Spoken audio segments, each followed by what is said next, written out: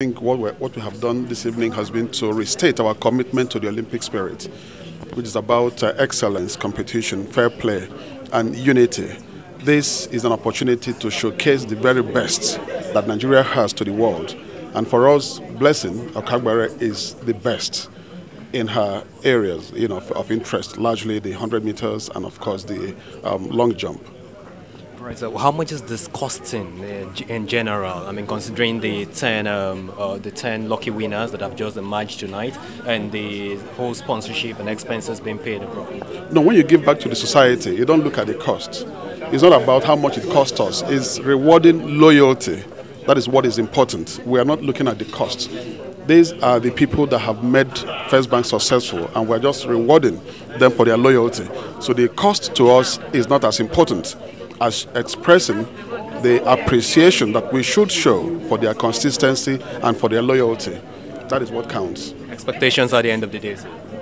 Well, First Bank will always be looking forward to bigger things around. So we expect that Blessing will come back with gold. That's very important. Then Team Nigeria will also excel, do far better than they did at the last Olympics. That's our expectation, and we are proud to be associated with NOC and with Blessing in particular. Otherwise, I'm going to go out there, not just as an ambassador, as the Blessing I am, to represent my country, my fans, to do my best. And I hope my best is good enough to please my fans, my country, and also First Bank that has made me an ambassador. As an organization, we think more in terms of the experience that people have with First Bank, of which the product is part of that, and our service is clearly a bigger part of that. But more so, the spirit of the Olympics, which is what our staff typify, is really why we're supporting this, and that's what we're celebrating. Now, with regards to the Olympic winners themselves, the way this works out is we ran, like I said, a savings promo. We did the draws in April. The savings promo is still continuing. It will end in December, and there are other gifts to be won.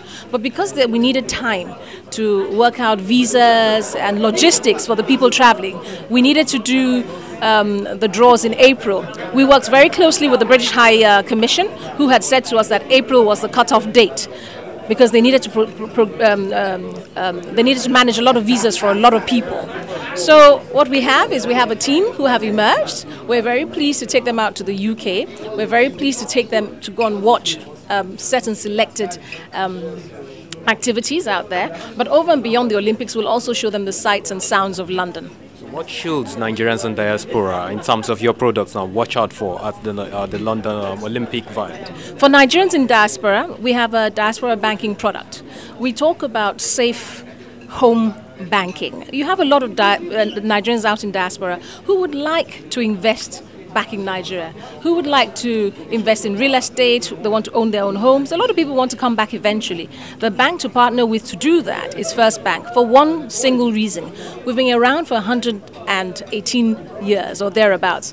We will be around whenever you choose to return to Nigeria. So in terms of safety of your funds, the first bank that you think of is First Bank. So we've created this product for them. That means that they can open their own accounts and they can manage their own accounts. Imagine if you wanted to send home to a relative, if you wanted to send home to a younger one who was in school, you run it through this bank account without thinking of doing transfers and so on.